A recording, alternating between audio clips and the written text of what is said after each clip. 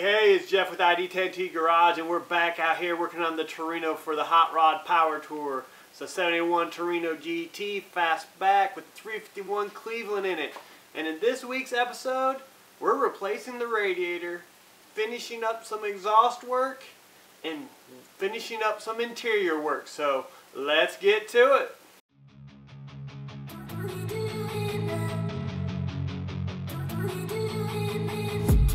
I've been dreaming on in my head like I've seen it. A life worth living is a life with meaning. I'll do what I love till my heart stops beating. I'm feeding this demon. Got a taste, can't erase bitterness in my face. Work a job every day till your dreams fade away. Like a card, never change, play the game that we say. Hey everybody, we're back out here about to get to work. I'm going to replace the radiator, so that's the agenda for the day. We've got the power tour here coming up, and we need to make sure we're going to have good cooling. I just don't want to rely on a 50-year-old radiator.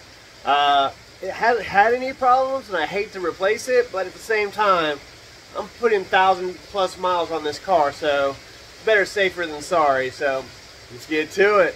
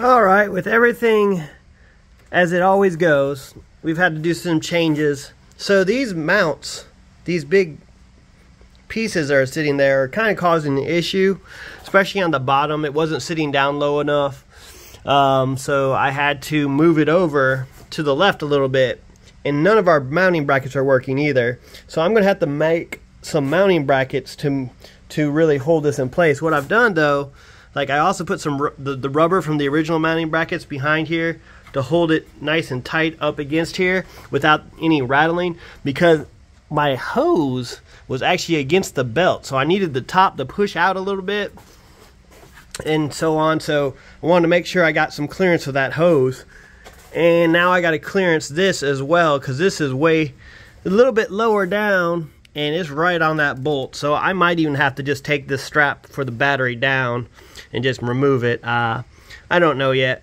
I probably will, just because like I'd rather not have to worry about the hose getting a hole in it. So, but that's the way it goes sometimes.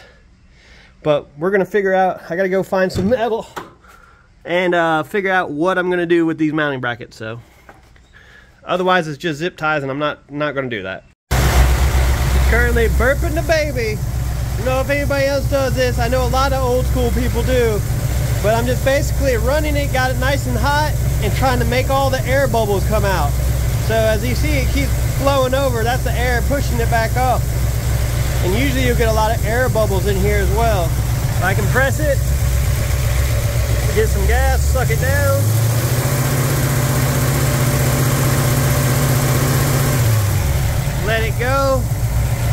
watching it to see if it starts burping back up.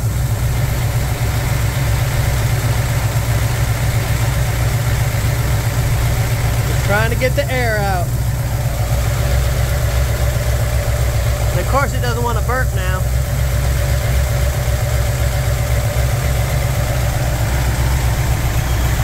But yeah, buddy, look at that nice aluminum radiator. Alright, we've got everything in place. I went ahead and cut this bolt even with this nut, so I don't have to worry about it, you know, puncturing a hole in the radiator hose. I drilled holes all the way through and mounted these with bolts. I got 2 nuts on the end, and I put rubber pads from the original mounts that held it in place in between the radiator and the support, or the rad support. So I just didn't want it, you know, bouncing hard against the metal. I also put some zip ties in place just as a backup, just to make sure, in case these some reason rattle loose or anything like that. Some self tappers to get the top of the good old freaking fan shroud in place. Whew, but it barely fits. Like that bottom, even with the way I'd put it, it's just barely clearing the fan on the bottom. So you can kind of see right there, a good gap. The hose, whew, that hose is tight in there. But luckily it's clearing the belt, so it's not binding up against the belt, but it is tight in there. So I might have to make some adjustments there, but we got everything in place. I burped it like I kind of showed in the previous video. I think I'm going to add that to today's stuff. But it might need to be burped a little bit more. I got it up to about a little over 200 with the 180 thermostat in it.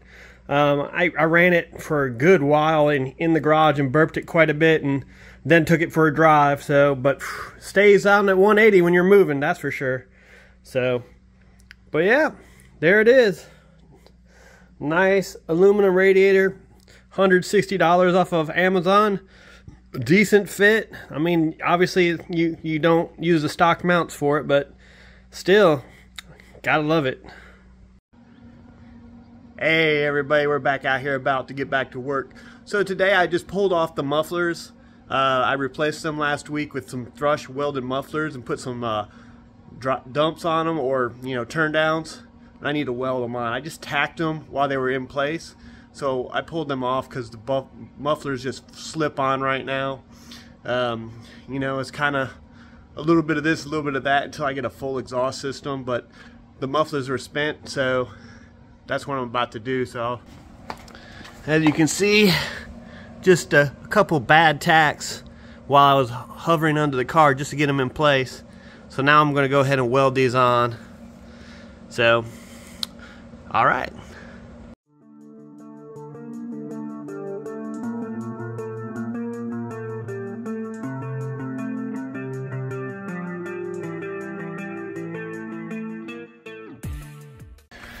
Alright, so nothing special, you know, welding around my shit spot welds, doing decent, and then I ran out of wire.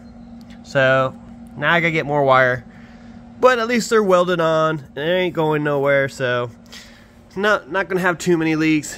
So I'll probably just go ahead and slide them back on now. Alright, another little update. We went ahead and got the new gauge cluster. Basically I redesigned it to give a more optimal angle when you're viewing. I've tilted these 5 degrees forward and then swapped up the locations, so these 4 gauges are easy to see when you're driving in general, and it's and you can easily see the ones on the outside just by looking over a little bit. So now everything is kind of ergonomically correct, so viewing is good. Then of course I put in the dash pad and got my 2 GPSs, one for the radio and one for the actual speedometer, kind of mounted up and hidden in there. So the interior is really coming along. So let's see if you can see this at all. Yeah, you can kind of see it. Some of these gauges actually are kind of weird. These Chinese gauges, you can see it's half lit up, but it doesn't light up really until you turn on the key. So that's why these two aren't doing anything, and neither is that one. So it's kind of a wonky little LED setup on these. The other two are obviously not the same brand. I updated my fuel gauge to a odometer gauge because I was having a lot of issues with it floating, and it turns out this one doesn't work right either. So I'm pretty sure my sending unit is shot, and that is a V3 tachometer because the other tachometer didn't work. So they both have different backlighting, but I kept them red either way. So, but yeah, there it is.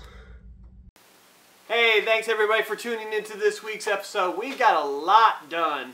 We got the radiator in, new hoses, and welded up our exhaust and replaced our mufflers and everything. Now, not all of that's on the video, unfortunately. I had to do a lot of that, you know, just in the garage. But I welded it on the video and so on and so forth, as you guys can see. And we finally got our gauge cluster in and working. Still got a lot to do. Yet again, with it coming down to the end of the power tour stuff, a lot of stuff is under the car and hard to record, so I'm trying to record what I can. I got to do things like change out the fuel sending unit. My gauge isn't working right, and I really would like that to work for the power tour instead of just every 200 miles getting gas. But we'll see how that goes. There's plenty other things to do, some interior work. I'm going to change out the thermostat yet again. Maybe even change out another hose, but I mean, we've got endless things to do. I changed out my coil the other day. I've changed out plugs. You know, just trying to do all these odds and ends. I think I'm going to go try to change out the fluid in the rear differential. So, more to come. I'll definitely be putting up an update at the very least next week. So, in the meantime, like, subscribe, comment. Let me know what you want to see, and I hope we'll be seeing you on the power tour. So, peace.